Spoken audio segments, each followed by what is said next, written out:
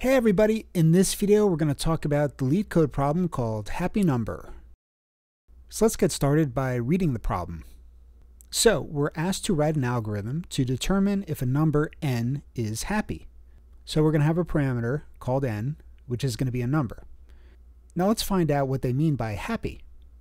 So a happy number is a number defined by the following process.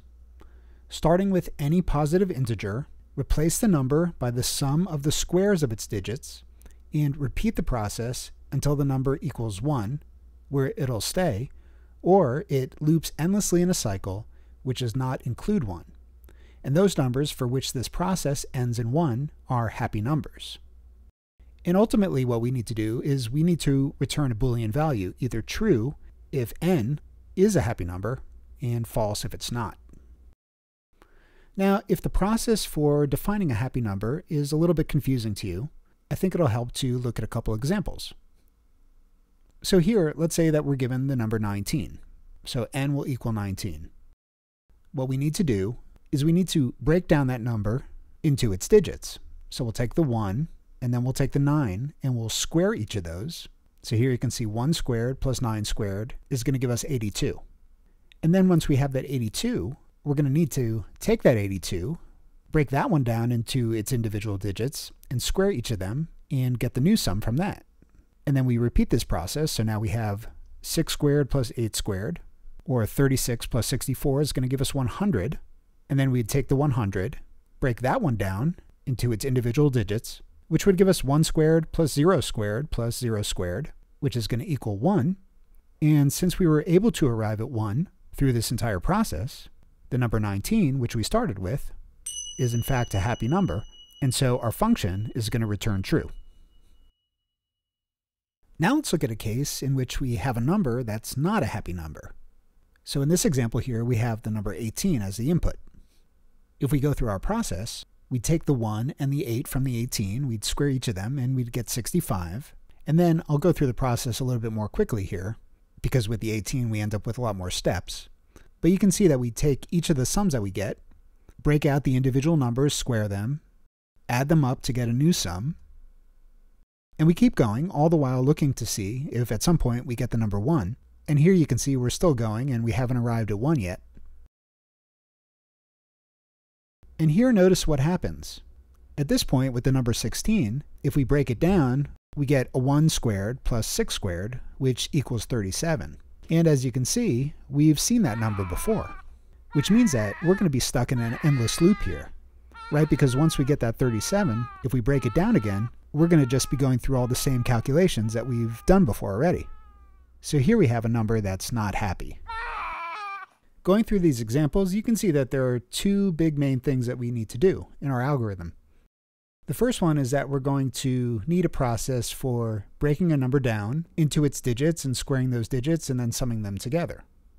And the other thing that we need to do is we need to define a data structure that's going to be responsible for holding the numbers that we've seen already, so that as we go through our loop, we can check against this data structure to find out if we're stuck in an endless loop. So let's look at how we can accomplish the first thing, breaking the number down and squaring its digits and summing them together. So let's say that we get the number 19 as our input. And by the way, I'm here in the Chrome Developer Tools console, just so we can look at this example. So given the number 19, what we want to do is we want to first get the number in the ones place. So we're going to get the 9, and we want to square that. Once we square it, we can store it in a variable that will act sort of as an accumulator. So after we've squared this number and stored it, we're going to break down our number to get rid of this 9, which will leave us with the 1 in this case, which will then square and add to that accumulator variable.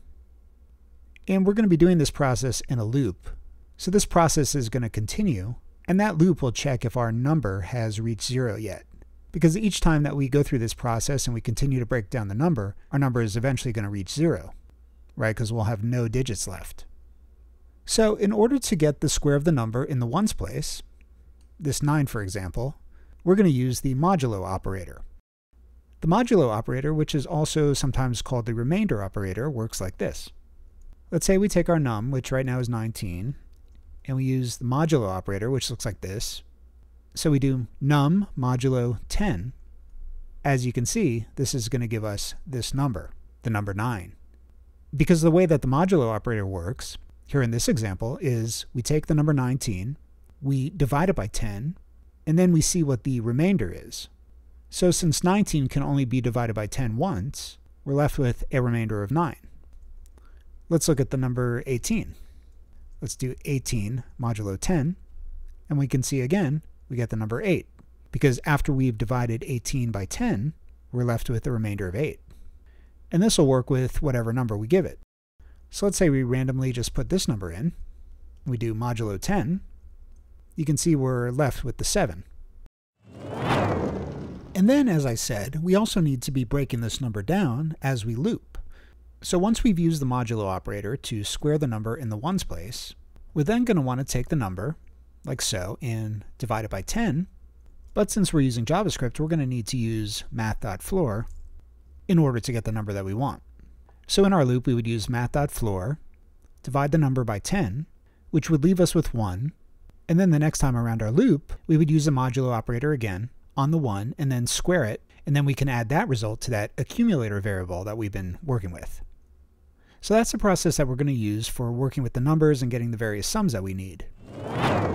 Now let's take a look at the data structure that we're going to use to keep track of the sums that we've seen already.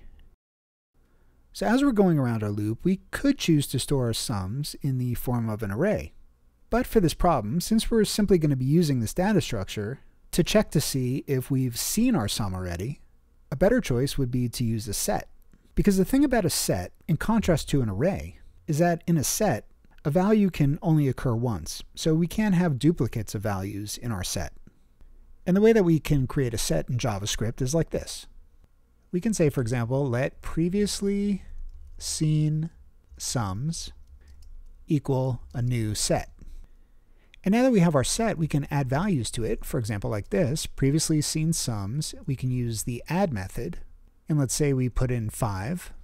So now we can see that our set has one value. It has the number 5. Let's put another number in there. Let's say we put in the number 6. So now we have two values, a 5 and a 6. But let's say that we tried to add the number 5 again. Well, as you can see, that number 5, it doesn't get added again because we already have the number 5 in the set. So the size of the set remains at 2. And we still only have a 5 and a 6. Now, as we're going through our loop, we can check for the existence of one of these values in our set by using another method which sets have, and that method is called has. So we can say previously seen sums dot has, let's say 5, and that returns us true because 5 is in the set. If we were to say dot has 7, of course we get false. So let's go into VS Code now and let's implement our algorithm. Woohoo! Here in VS Code, let's go ahead and let's set up our function. We'll define a function called happy number, and it's going to take a number which we'll call n. And so now we know that we're going to want a set, which is going to be used to store all the sums that we see. So let's go ahead and set that up. We'll say const, let's call it previously seen sums, and we'll set that to equal a new set. Now we want to start our loop, and we're going to set this up as a while loop, and it's going to loop while n does not equal 1. So initially n is going to be the number that's passed in as an argument, but as you're going to see in a second, as this while loop is continuing on, we're going to be updating the value of n. So we're going to be looking for it to, at some point, either equal 1, which would mean it's a happy number and we can return true, or another thing that we're going to be doing in this loop is that we're going to be checking against our set, the previously seen sums, to see if we've seen the sum already, in which case we're going to return false because we'll know that the number is not happy and that we're in an endless loop. So in this loop, let's set up a variable which we'll call current sum, and we'll initialize this to a value of 0. And now is when we're going to go through that process where we get each number in the ones place, we square that number, and we add it to our accumulator, which is going to be this current sum, and then we continuously break down that number until it's no longer greater than 0, at which point we're going to break out of this process. So we're going to do it like this. We're going to set up another while loop, and we're going to say while n is greater than 0, this is where we want to go through this process, where we're going to take our accumulator, so current sum, and we'll say current sum plus equals, and here's where we're going to use that modulo operator. So we're going to do n modulo 10, and we want to square it, so we can say times n modulo 10. And then to break the number down, we're going to set n to equal math.floor n divided by 10. So until the input number n is fully broken down, we're going to be taking the number in the ones place, we're going to be squaring it, and we're going to be adding it to our accumulator. And then this line here is going to be used to break it down essentially, and assign that new value to n. And this is all going to loop until this process is finished. Now, once we've gotten the new sum, which is stored as current sum, the next thing to do is check to see if we've seen that number before. So let's write an if statement, and we're going to look at that previously seen sums set. And we're going to use the has method, passing in that new current sum. And we use the bang operator here, so we're saying if that set doesn't have the current sum, so if we haven't seen it before, then what we want to do is we want to add it to the set.